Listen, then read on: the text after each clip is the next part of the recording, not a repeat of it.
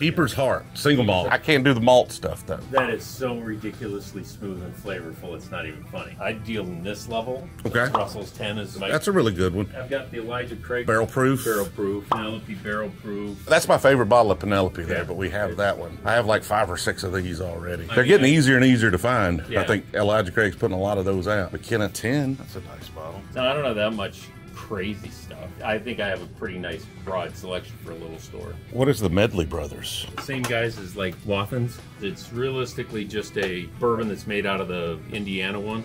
MGP? But it's their concoction that they then blend in Chicago. So do you ever get any allocated stuff? Hardly ever. Is that just like a regional thing? Is that everybody around here? It's or is pretty that... much everybody around Okay. here. Hitting the treat. That's Cabernet. Well, I appreciate the info, man. Nice to meet you. What was your name? Bob. Bob. Nice to meet you, Bob. Nice to meet you as well.